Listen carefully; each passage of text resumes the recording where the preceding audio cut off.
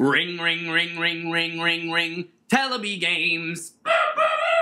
I'm Daniel, and I'm all in on Sword User. Dude, you totally have to play SaltyBet.com. Salty heard you like games, dog. So he put a Twitch channel in a gambling website so you can, well, metagame. 2D fighting games have been around for decades, but in 1999, Ep4 released MUGEN for DOS, introducing a mod-driven crossover heaven of fighting games. With MUGEN, users could create their own music, stages, and fighters to be used in-game. Want to see fight in a...